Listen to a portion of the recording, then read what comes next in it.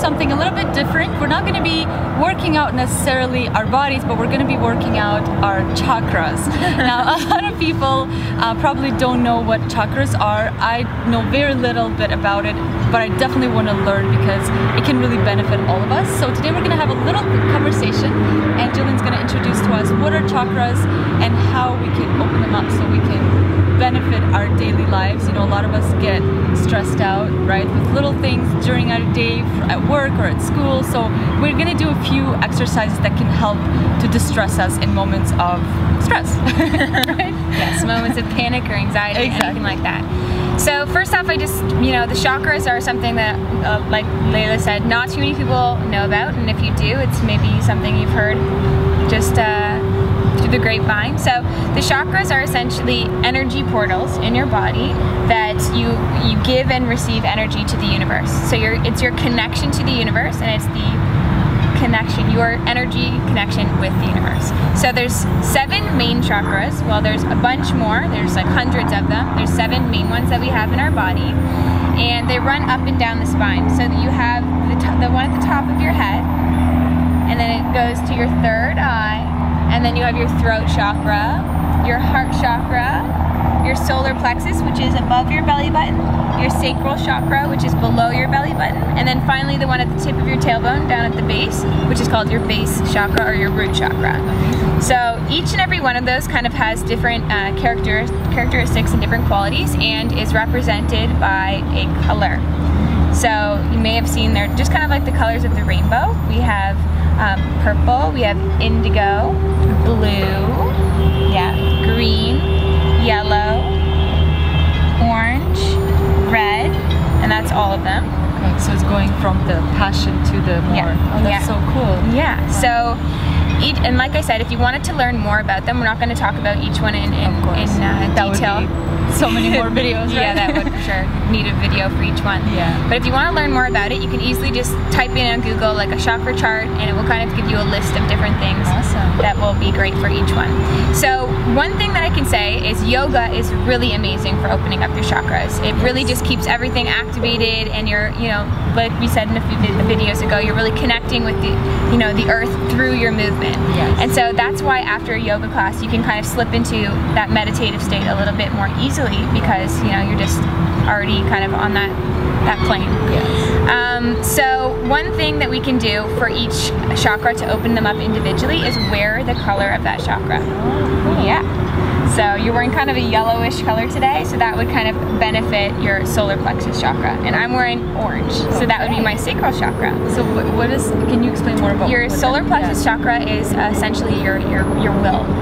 And it's also the ego chakra as well. You guys should definitely check out a little bit more about each chakra. It's once you learn a little bit, it kind of makes a lot of sense. Oh yeah, it definitely does. Yeah. So we're gonna do a little short meditation, let's call it, where we check in with each chakra and just try to visualize that color.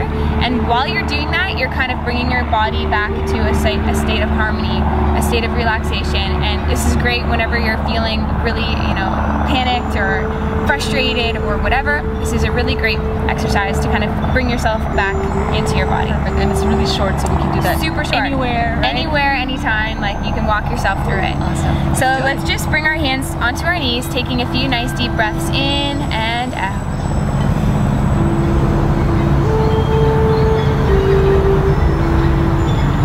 Good. Just trying to visualize the center line of your body.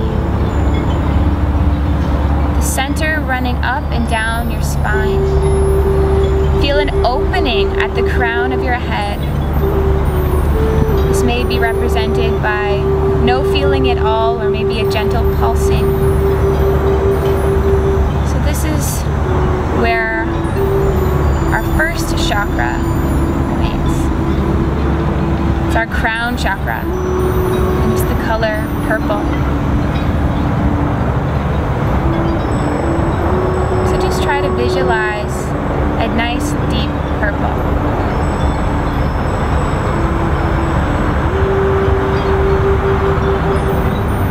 And then we're going to move to our third eye chakra. It's just above the center of your eyebrows.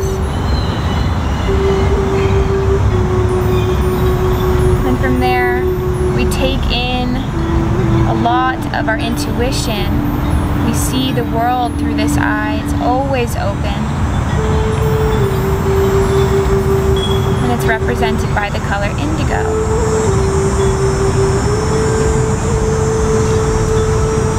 So it's almost like a whitish purple. And as the energy starts to flow from our third eye chakra, it overflows and starts to move towards our throat chakra, represented by the color blue, a nice sky blue.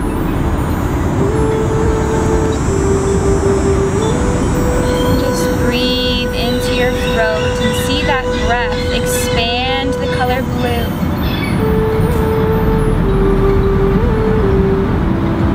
Let it grow bigger and bigger and bigger.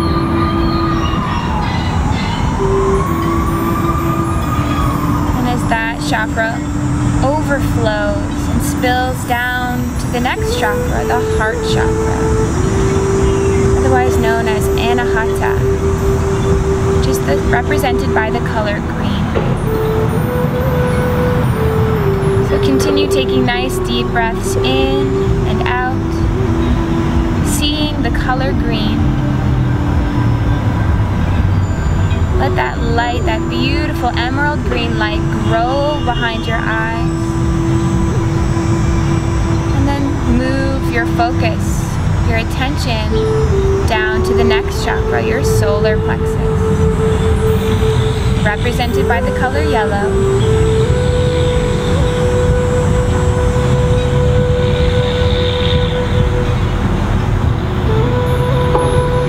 Eventually we'll move to our sacral chakra, our sex center, represented by the color orange.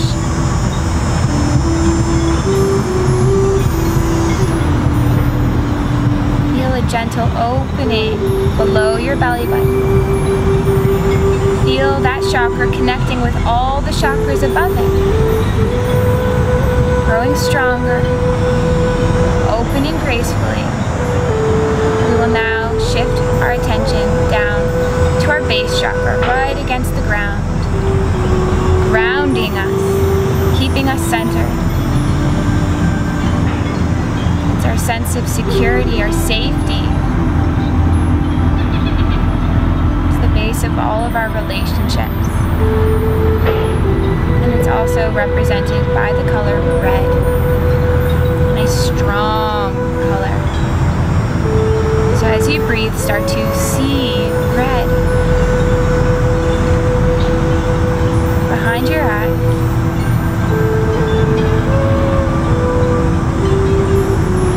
Sharing one last breath here. As you slowly open your eyes, see the world with a fresh, new perspective. One of peace and joy and happiness and all that good stuff. It's beautiful. That was incredible. I really love how you not only, you're doing it visually, but also the breathing is helping the body to relax and oxygenates your brain and your blood cells, so everything is working together, and that's why yoga is so amazing, right? Yeah. It's connecting the body, mind, soul into one beautiful being. So if you guys did that with us, congratulations. If you didn't, I highly suggest you do in moments of stress or panic or anxiety, or not even, right? Even if you're not feeling any of those things, at any moment in time where you want to feel more grounded and centered in your being, I definitely suggest it. It was awesome. So thank you so much, Gillian. Thank you guys so much for watching. I love you guys. We love you guys. We love you. And